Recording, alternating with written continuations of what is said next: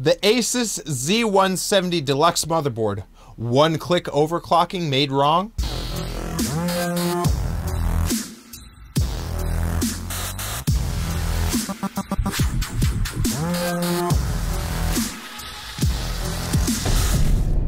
Welcome to Electreak, where I bring you electronics for the electronics freaks. This socket LGA 1151 motherboard looks like it has all the features.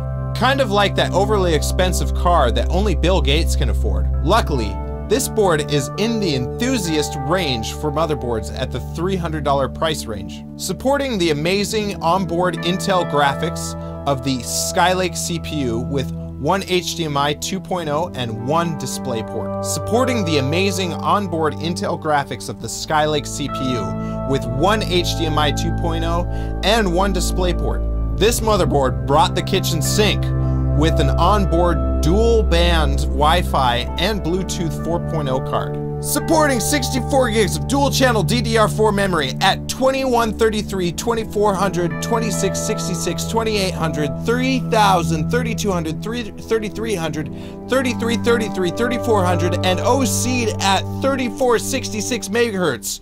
Wow. I'm out of breath after that one. Ever wonder what crazy fast overclocked memory is like? Try it out on this board. Two PCIe 3.0 x16 slots, single at x16 and throttled to 8x and 8x with both PCIe slots filled. One PCIe 3.0 slot at 4x. This disappoints me. I would have liked to see something with 4 PCIe slots for that mythical 4-way SLI at this price range. This is like a car with a stage 2 racing setup, but only a stage 1 turbo. It makes me sad.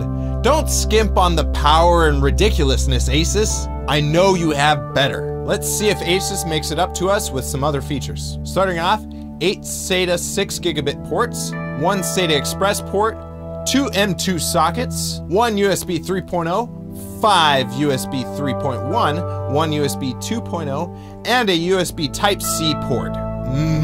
Sexy. Supporting 7.1 surround sound and optical audio with this Realtek ALC 1150 onboard audio card. All in an ATX form factor. This board comes with some Asus tuning and monitoring software known as AI Suite 3 utility. I love this software, but I still prefer the BIOS for any major overclock. Looking into the BIOS, Asus never left a thing out. Looking into the BIOS, Asus never left a thing out.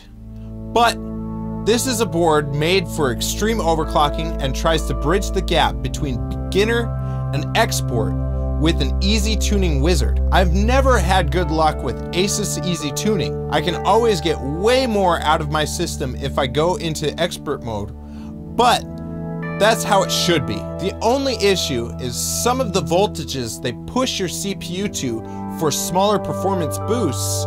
You're more likely to burn out your CPU that way. All in all, the build quality and the capabilities of this board make it top of the line for a Skylake board. Thank you all so much for watching, and I'll see you in the next video. Bye-bye.